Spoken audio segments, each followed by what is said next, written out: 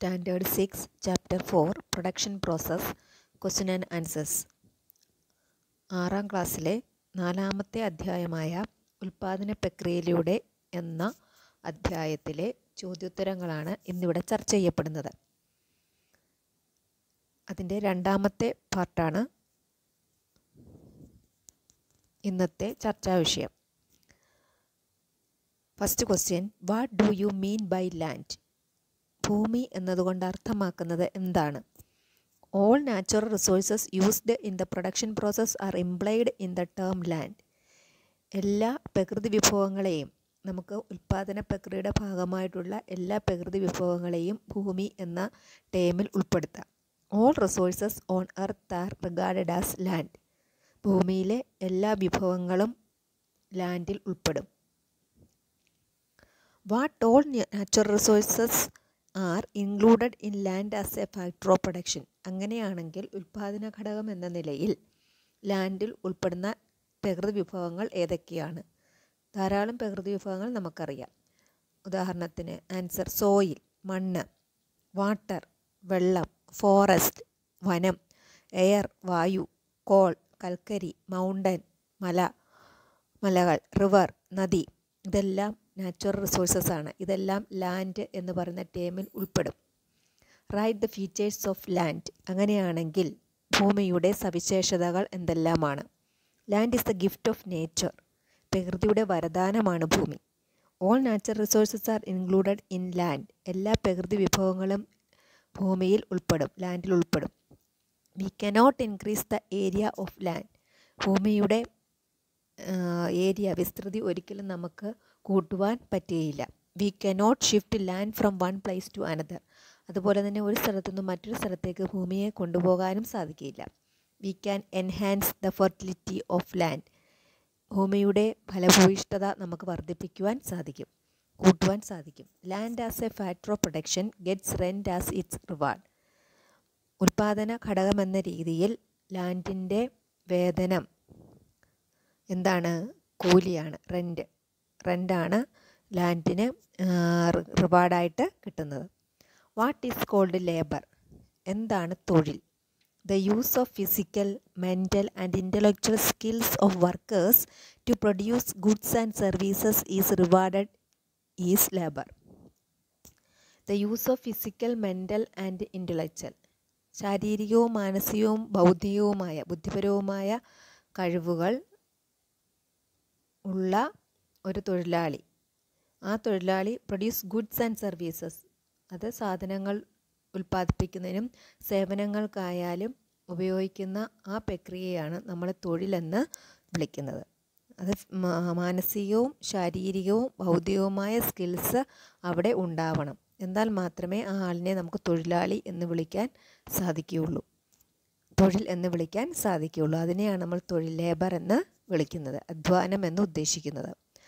Write the features of labour. അങ്ങനെയാണെങ്കിൽ ലേബറിൻ്റെ സവിശേഷതകൾ എന്തൊക്കെയാണ്? The labourers use there man power in the production process. തൊഴിലാളികൾ എപ്പോഴും അവരുടെ ശാരീരിക അധ്വാനമാണ് ഉപയോഗിക്കുന്നത്. Man power cannot be saved four tomorrow.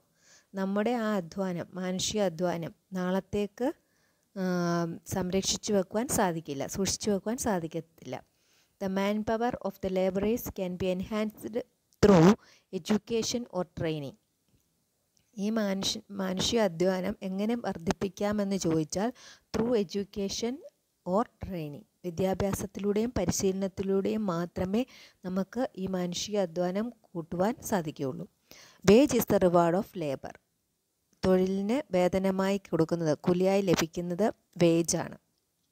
Reward is paid in cash or goods. അത് വേതനം, ശമ്പളം, അതാണ് വേജ് എന്ന് ഉദ്ദേശിക്കുന്നത്. അത് കിട്ടുന്നത് ക്യാഷായിട്ടോ രൂപയായിട്ടോ ഗുഡ്സ്, സാധനങ്ങളായിട്ടോ ആകാം. ഇത്രയുമാണ് ലേബറിൻ്റെ features. What is called capital? എന്താണ് ക്യാപിറ്റൽ? മൂലധനം. Tangible and invisible man-made things used for production are called capital. ഒരു വസ്തുവിൻ്റെ ഉൽപ്പാദനത്തിന് ഉപയോഗിക്കുന്ന, തൊടാൻ കഴിയുന്നതും കാണാൻ കഴിയുന്നതുമായ മനുഷ്യനിർമ്മിതമായ ഏത് വസ്തുവിനെയും നമുക്ക് ക്യാപിറ്റൽ എന്ന് വിളിക്കാം. Computers, vehicles and machines which can be used in production are also considered as capital. നമ്മൾ ഒരു വസ്തുവിൻ്റെ ഉൽപ്പാദനത്തിന് ഉപയോഗിക്കുന്ന കമ്പ്യൂട്ടറായാലും വാഹനമായാലും യന്ത്രങ്ങളായാലും അവയെല്ലാം ക്യാപിറ്റലിൽ ഉൾപ്പെടും. Next question, what are the features of capital? എന്താണ് ക്യാപിറ്റലിൻ്റെ മൂലധനത്തിൻ്റെ സ്വഭാവ സവിശേഷതകൾ? Capital helps the other factors of production. Capital മറ്റുള്ള ഉൽപ്പാദന ഘടകങ്ങളെ സഹായിക്കുന്നു. Capital enhances the production skills of the labourers. അതുപോലെ തന്നെ തൊഴിലാളികളുടെ ഉൽപ്പാദന നിപുണതകൾ വർദ്ധിപ്പിക്കാൻ ക്യാപിറ്റൽ സഹായിക്കുന്നു. Capital has mobility. അതിന് ഒരിടത്തുനിന്ന് മറ്റൊരിടത്തേക്ക് സഞ്ചരിക്കാനുള്ള കഴിവുണ്ട് ക്യാപിറ്റലിന്. Interest is the reward of capital. ക്യാപിറ്റലിൻ്റെ കൂലിയായി ലഭിക്കുന്നത് എന്താണ്? Interest, പലിശയാണ് മൂലധനത്തിൻ്റെ reward. What is called organisation? എന്താണ് സംഘാടനം? Organisation implies the coordination of various factors of production like land, labour and capital. മറ്റ് ഉൽപ്പാദന ഘടകങ്ങളായ ലാൻഡിനെയും ലേബറിനെയും ക്യാപിറ്റലിനെയും ഒന്നിച്ചു കൊണ്ടുപോകുന്ന ആളാണ് ഓർഗനൈസേഷൻ, ഒരുമിച്ച് നിർത്തുന്ന ആൾ. The person who coordinates is called an organiser or entrepreneur.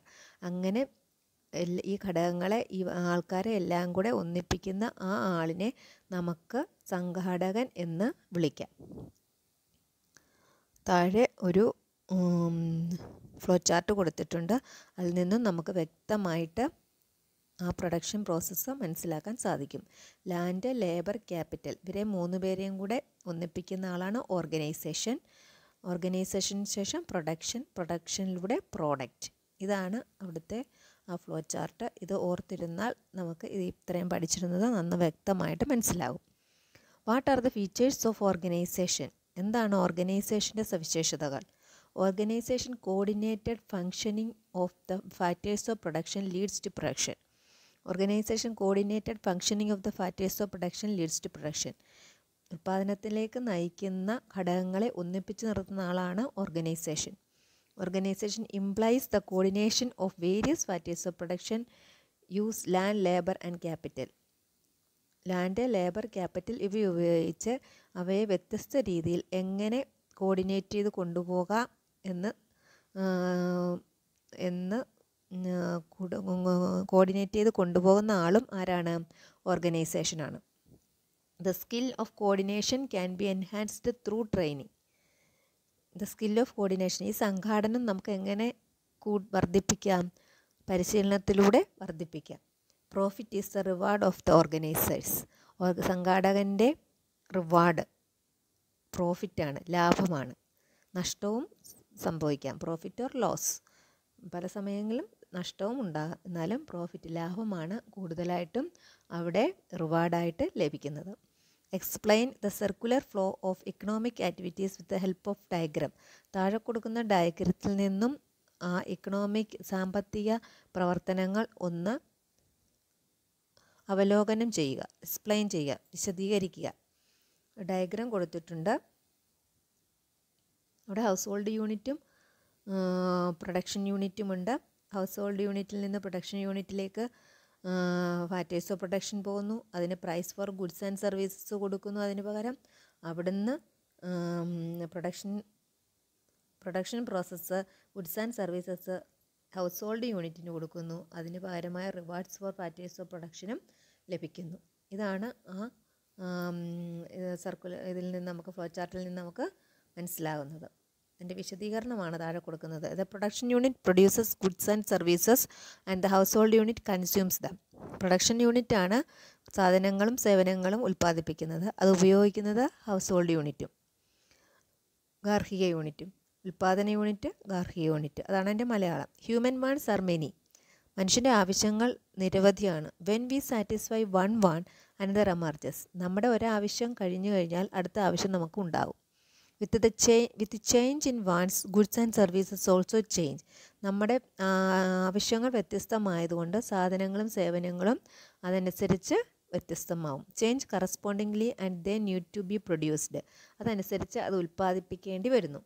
Hence this process is continuous. അതുകൊണ്ട് ഇത് ഒരു തുടർ പ്രക്രിയയാണെന്ന് പറയാം. അതാണ് അതിനാ ചക്രം പോലെ കറങ്ങുന്ന വൃത്താകൃതി കൊടുത്തിരിക്കുന്നത്. The household unit supplies the land labor capital. ഗാർഹിക unit ലാൻഡും ലേബറും ക്യാപിറ്റലും and organisation to the production യൂണിറ്റിന് കൊടുക്കുന്നു. The house hold unit is given rent, wages, interest, profit etcetera as reward by the production unit. അതിന് പകരമായിട്ട് ഗാർഹിക യൂണിറ്റിന് എന്തൊക്കെ കൊടുക്കും? Rent, wages, interest, profit ഇവ കൊടുക്കും.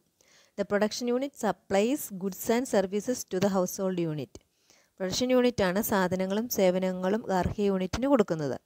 In exchange for the goods and services received, the household unit pays price to the production unit. ഇതിന് പകരമായി സാധനങ്ങൾക്കും സേവനങ്ങളും സ്വീകരിച്ച ശേഷം ഗാർഹിക യൂണിറ്റ് അതിന് വില ആർക്ക് കൊടുക്കുന്നു? പ്രൊഡക്ഷൻ യൂണിറ്റിന് കൊടുക്കുന്നു. ഇതാണ് ആ ഫ്ലോ ചാർട്ടിൽ നിന്ന് നമുക്ക് മനസ്സിലാകുന്ന ഘടകങ്ങൾ.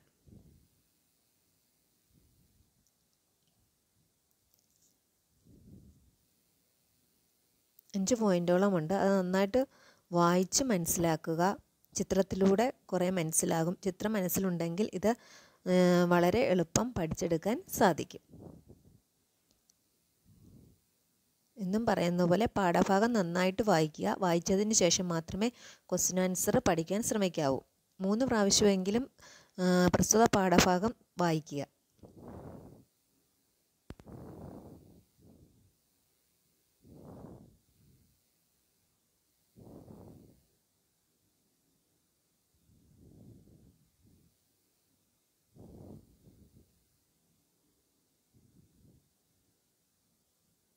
പ്രൊഡക്ഷൻ പ്രോസസ്സിൻ്റെ രണ്ടാമത്തെ പാർട്ടായ ക്വസ്റ്റ്യൻ ആൻസർ എല്ലാ കുഞ്ഞുങ്ങൾക്കും മനസ്സിലായി കാണുമെന്ന് വിചാരിക്കുന്നു.